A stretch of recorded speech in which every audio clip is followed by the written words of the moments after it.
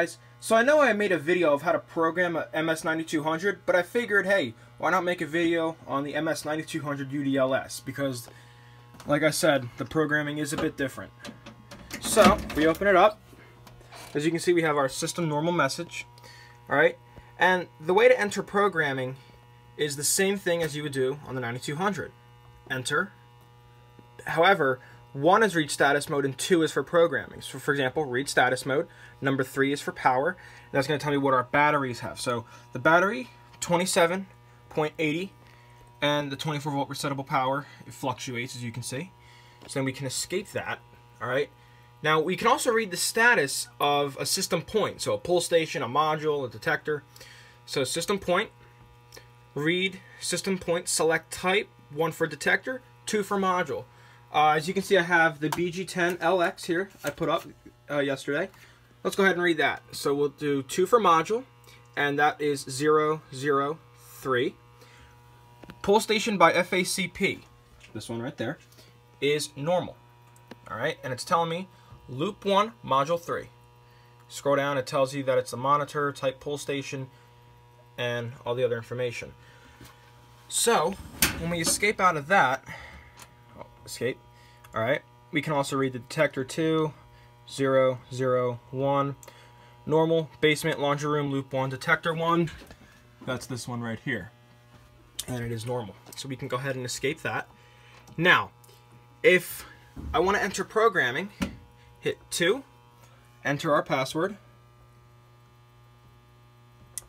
Okay, and we are in programming. Now, on the MS-9200, as I said before, you can only add or delete a point by running auto program.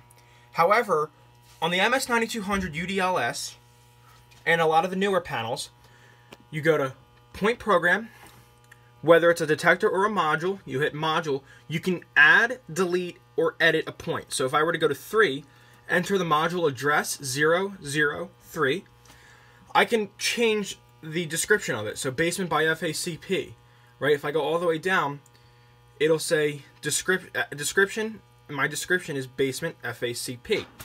I could change that to, let's say this pull station was moved to a different location. It could be, I don't know, main entrance. You know what I mean. So then we can escape that. And let's see, what else? Zone setup, point programming, system setup, and loop setup. Loop setup is the same thing. So as you can see right here, it's asking me what protocol. So right now it's set as clip. If I press number 2, it will give me light speed. Style is 4 because we have a class B circuit. Remember how I said if it's 6 it would be class A. Alright, but we have it as 4 because it's class B.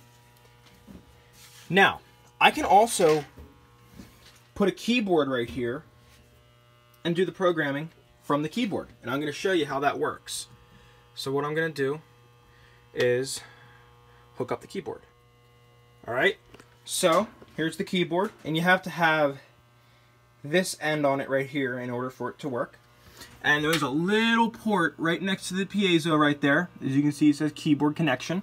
So what I'm going to do is I'm just going to plug that right in there. Alright. And we're back to the programming enter password. So, oh, I gotta give it a second. It takes a second sometimes for it to work. I don't know why. But here, what I'll do is I'll just enter the password here. Okay, now we're in programming. And as you can see, this arrow right here means we can scroll down. And if I do scroll down, then I have the option of going up and down. Alright, so here's the keyboard. So if I press that, let's see if it's going to work. There we go.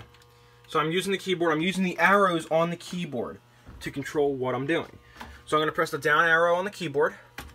Alright. Gives me a history. Now let's say I'm on the keyboard.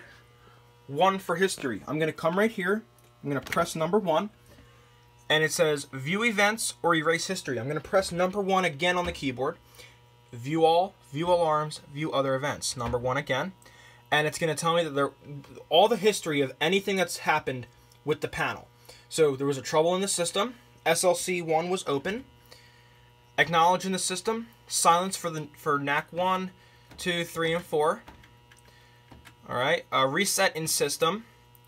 clear in system, drill active, restore in system, trouble in system, NAC2 fault, and as you can see, anytime something gets logged into the system, it gives the date and time of when the event occurred. Okay? So what I can do is, if I want to escape where I am, I just come right here and press escape. For me, the keyboard's a lot easier than using the panel touchpad. Option modules, walk test, password change. Alright, so what we'll do is we're going to go to system setup, we're going to press number 2, and that's going to give us our trouble reminder, our banner, which is the, put factory was the Honeywell Life Safety. Okay. You can scroll down. NACs, 2 for NACs, 2 for NAC2. Enabled, yes. Type, strobe silence sync. So, what strobe silence sync is, and as you can see, the enunciator mimics anything that I do at the main panel. What this means is, when I press alarm silence, it means both the horns and the strobe stop. They do not continue to flash after the system has been silenced, because that is no longer allowed, because, for those of you who don't know, selective silence can send mixed signals to the hearing impaired. So, anytime, this is pretty simple once you get the hang of it. It's not that hard. So sync type S, if I press 1, I can select 1 for system sensor, 2 for wheel lock, and 3 for Gentex. So I have it set as number 1, obviously, because I have system sensor notification appliances on my NAC circuit. So, and all I'm going to do now is, once I've made my changes, you always want to escape, escape, escape. Okay? And the reason why this is done, hold on one second.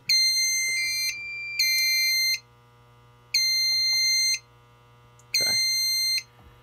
Can I would always remember to unplug the keyboard. There we go.